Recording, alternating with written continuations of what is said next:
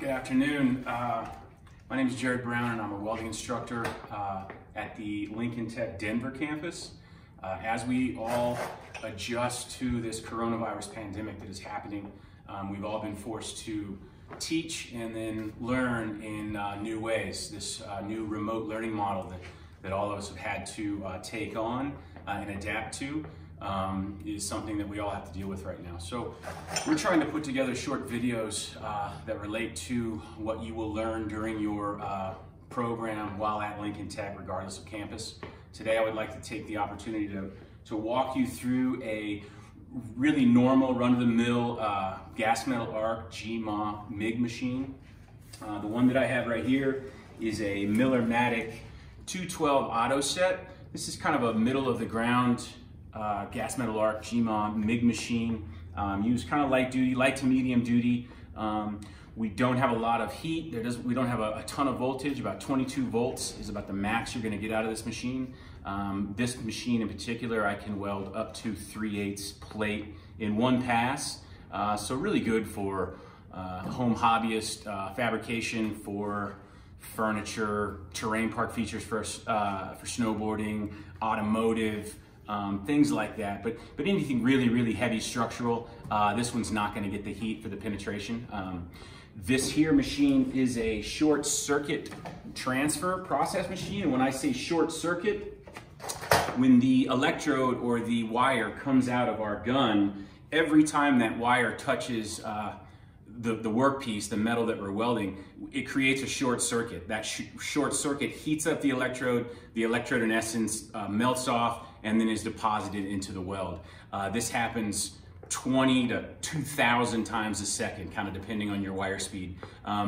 That is why it's very distinctive, the sound with a short circuit machine. A lot of people will say that it sounds like frying bacon or an egg hitting a frying pan, something like that. It has that real crackle. The other process is globular process. That's kind of when it's exactly like it sounds, it globularly just melts and drops off. And then we have the spray transfers, and that's when the electrode, exactly what it says, it sprays off. It never touches the workpiece. The amount of heat that's involved, it just fans out and sprays. That's used for a lot thicker steel when you need really good penetration and you need a lot of weld material deposited. So, but this machine here, like I said, short circuit process, great machine. Come your way around it. This is a gas shielded machine. As long as we're running just regular gas metal arc welding with hardwire, we are going to use a shielding gas. I'm using a 75-25 shielding gas. It's 75% argon, 25% carbon dioxide. That is pretty much the industry standard for short circuit transfer. We have our regulator.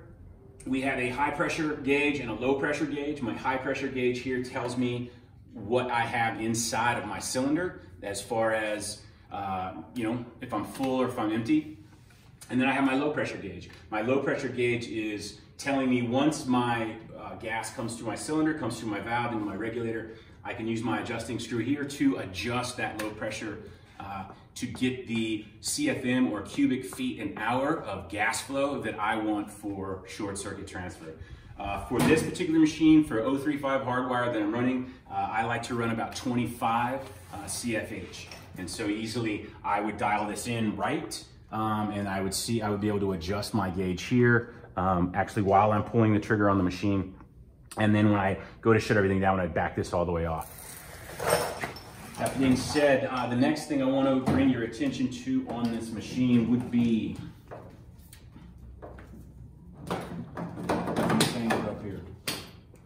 the first thing is going to be my cable, also known as a whip. That's kind of in the industry. That's probably what you're going to hear it called the most. Kind of a slang term for your MIG gun and your cable attaching your machine. There's a liner inside of this that allows your electrode or your wire to be pushed through seamlessly without it binding up, catching. That being said, these liners can have a lot of wear and tear.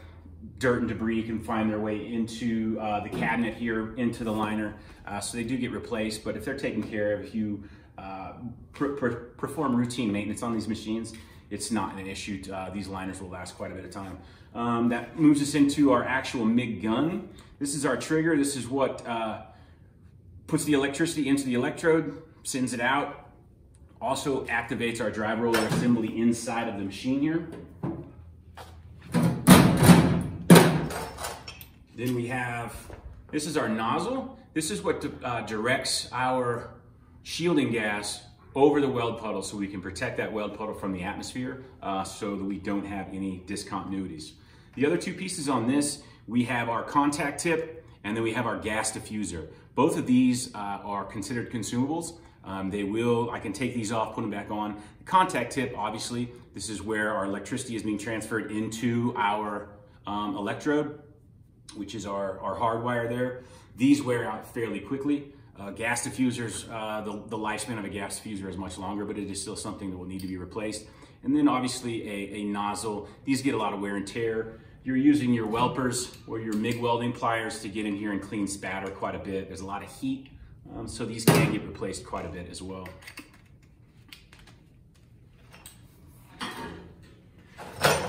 So that brings us to the inside of the machine. Obviously, this is our spool of wire.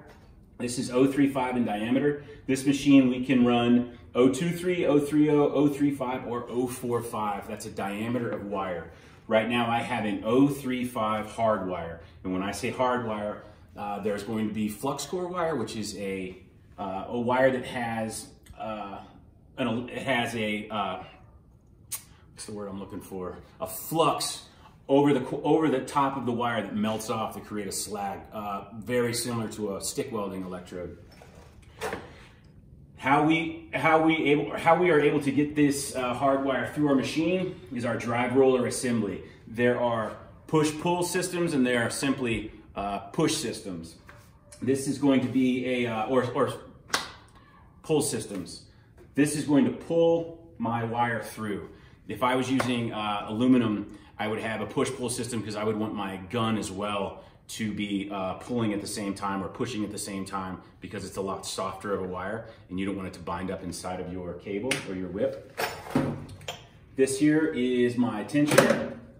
This is what gives my drive rollers tension on my wire to be able to get it to run smoothly into the whip.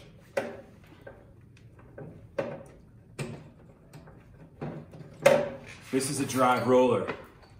They have all kinds of different sizes and the grooves are different. These are just a normal V-groove drive roller for hardwire. We have where these will sandwich together, there's U-grooves and there's also a flux curl, which is a V-knurled. And that's where there actually kind of like some teeth inside of those grooves to grab a hold of that, that flux core wire, that dual shield wire to get it to run through the machine. These pop on here.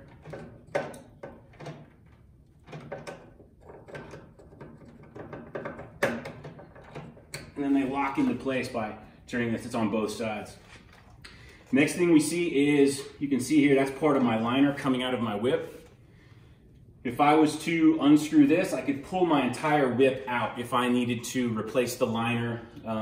If I was transporting it for some reason, I didn't want to have my cable and my whip wrapped around the front of the machine, I could pull this whole thing out by loosening up this adjustment right here. This is also our shielding gas is fed into the machine through this hose. It comes into the back, goes through the machine, and then it actually comes into our cable and then is routed to our gun coming out of our nozzle through a connection inside of here. So you need to make sure when you're putting these together that our whip gets in there seated perfectly so we don't lose any gas. If we lose gas, we're gonna have issues with our weld, most namely porosity is the first thing that shows up when you lose shielding gas. This is where our power is coming into our drive roller assembly that is getting transferred into our hardwire and our contact tip to be able to create that arc that is giving us the heat to melt the workpiece and then add filler metal to it. Right now I have this set up for direct current electrode positive or DCEP, and that is when my drive roller assembly is hooked up to my positive terminal and my ground is hooked up to my negative terminal.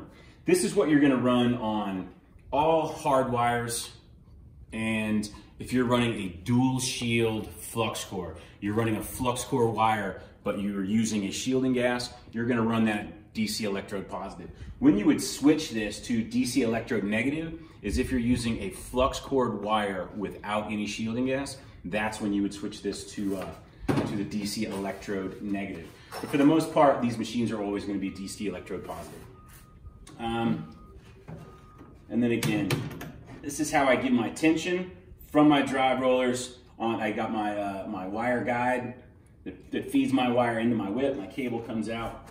I talked about the ground that's hooked up to my negative port there, my negative terminal. This is a medium duty ground. Where you're welding on, this is the first thing that needs to get connected. This is what connects our power to make that loop. This thing's gonna be energized. I got power coming from the power line into the breaker box in my house, running into my wall outlet with my 210 into the machine, coming through, and there's gonna be a loop. This connects that loop. That gap that we have from the end of our wire, end of our contact tip to our workpiece, that is where we call that the air gap. That is what caught that's where our electricity is trying to complete that circuit. That little bit of an air gap creates resistance. That resistance is what creates this amount of heat that we need to melt steel to then add our filler metal into that puddle. So we have to be able to have our ground connected so we have that circuit going. That moves us to the front of the machine. This is our control cable. Another industry slang for this is going to be called a pigtail. That's what most people call them. And what this does is this just connects our cable and our gun to the machine and to the trigger. We have to have this connected so that way when we hit the trigger on our gun, our wire speed, everything that we've set on the machine transfers and goes into that gun. This being a Miller-Matic 212 auto set, it's a pretty nice, newer machine. As long as I have 035 or 030 wire that I'm using, and I have 035 in there right now, all I have to do is put it on 035, and then I have all of these sizes or thicknesses of material. And as long as, so if I'm using 1/4 inch, as long as I'm in this 1/4 inch range, that's all I have to do. Pull the trigger. There's obviously going to be some fine tuning that need to be done in between there. But it's very, very user-friendly and easy. If we didn't have this setup, all machines are going to come with a cabinet like this that's going to have more user-friendly kind of instructions on how this machine works. It's going to give you ideas of how all this works. It's going to give you an idea of all of the parts and consumables, sizes, part numbers, so you can replace those directly from the manufacturer of this type of machine. And they're all going to have this. This is going to tell us, this is what size of wire we're using. This is our shielding gas. This is going to be what kind of wire we're using. It's electrode type. And then this is the material that we're using, whether it be stainless steel, aluminum. For instance, for here, I am using, this is just mild steel. This is an ER70S-6 hard wire. I'm using 75-25 mix. That tells me that their recommended setting is that 25 cubic feet per hour that I have mine set at. So then I go over to here, I have my 3 different wire sizes that this machine is the most adept to run. And so the 035 is what I have in there now. And so this is the material thickness, 3/8, 1/4, 3/16, 1/8 inch, 14 gauge, 16 gauge, 18 gauge, 22 gauge. So this is going to give me settings and wire speed that they would want. So if I was welding on 3/8 with this setup and I didn't have the auto set, I would want to be at 7.5 on my voltage, so right about here, and then 75 on my wire speed, which is right about there. Now these are just kind of baseline recommendations for a flat or a horizontal position only. Obviously, when you move to a vertical or an overhead position, you're going to have to adjust these accordingly. You're going to be fighting gravity at that point, so most likely you're going to want to turn everything down a little bit. So whenever you set something up here, it's wise to get a practice piece and then kind of fine tune it from these settings. All machines are going to have this with them to give you an idea of where to get started. Let's see. I'm going to put this back over. So again, now, if I was going to start this machine up, power switch, they're all going to be a little bit different, but this is straight. My power is on. Now this is when I would want to make sure that I have my cubic feet per hour of my shielding gas set. So I'm going to open my cylinder of shielding gas. I'm able to look at my high pressure gauge, and I'm still pretty good. I've got a lot, you know, you'd have to weld quite a bit to drain this gas out, and I don't do enough in my garage, so I've got quite a bit of gas left. And again, this is where I was saying I could set my CFH. So I have to pull the trigger, and I can see that that needle pin back and forth. And so if I back off, either way I can turn it up. So now we have our wire coming out, Welpers here. That's why they're such a great tool. These things, you can use this to get inside perfectly. These also parts, this is perfect for our contact tip. This is perfect for our gas diffuser. This, lost the nozzle. There it is. Thank you, cameraman. After welding a lot, if you have to get this cleaned off, these are gonna be super hot. So you're not gonna wanna take a glove or just grab it with your bare hand. That's when another piece of these welding pliers, this bottom part, gets over there perfectly. And then you can use it to pop those off.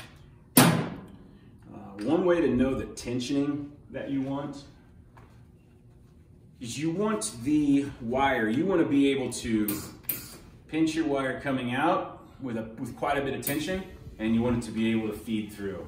If you can stop it with that force of your thumb and index finger, then you don't have your tension on your drive rollers enough. You want it to have that tension to push it through. So in a nutshell, very quickly, that was kind of a rundown of a basic MIG machine.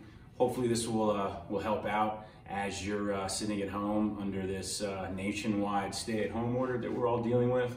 I'm going to do another video soon showing just fillet welds and T-joints in 1F through 4F positions. So until then, thank you.